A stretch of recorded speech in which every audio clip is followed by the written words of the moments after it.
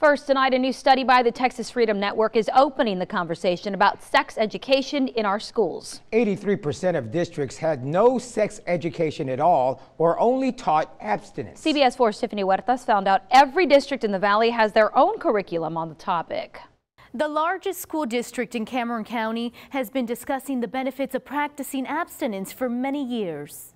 We'll discuss different things like explain the tolerance is important in relationships, explain how a family structure can change over time. Brownsville Independent School District's PE and Health Curriculum Specialist Fred Tamez reads some of the topics discussed in the 8th grade's abstinence curriculum. Students are required to take 2 semesters of health, and they receive it in the 8th grade. In the high school level, they're required to take 2 semesters of health also. The lesson, which has been in place for years, is typically a week and optional. To reduce the pregnancy rates and make sure that our students understand that it's okay to wait.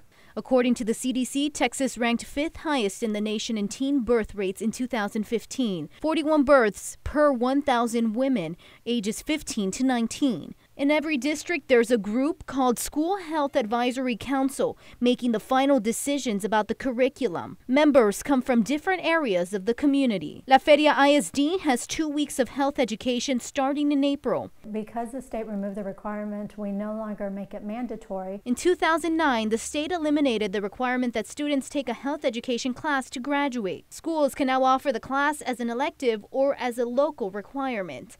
Last year, the district added a wellness and sexual health curriculum for 8th graders. And it's all about healthy habits and relationships and making good choices. We asked those in the community what their thoughts were. Nowadays, there's a lot of disease going on right now. The girls now coming out pregnant, very, very young.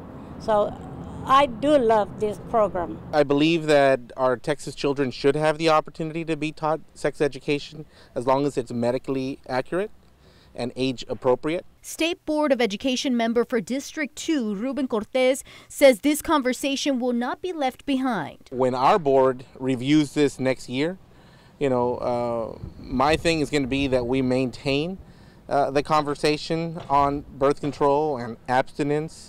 Harlingen CISD offers human growth, development, and sexuality education curriculum. In the studio, Tiffany Huertas, CBS 4 News and ValleyCentral.com.